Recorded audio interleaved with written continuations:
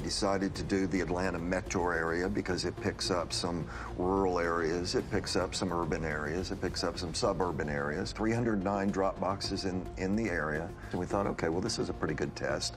We, in essence, sort of fenced around those. Geofencing, so-called. Geofencing. And then we were able to make purchase of data of people that had been near those drop boxes, but also near the organizations. There's one box in Gwinnett County that had a chain of custody document with 1,962 ballots noted on this. And first of all, that's roughly 10 times what we normally see.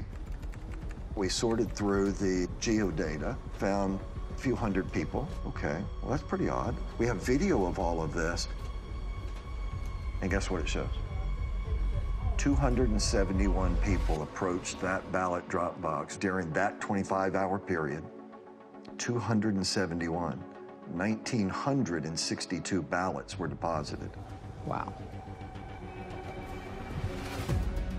Here are election officials pulling out of that drop box 2 full duffel bags containing over 1,900 ballots.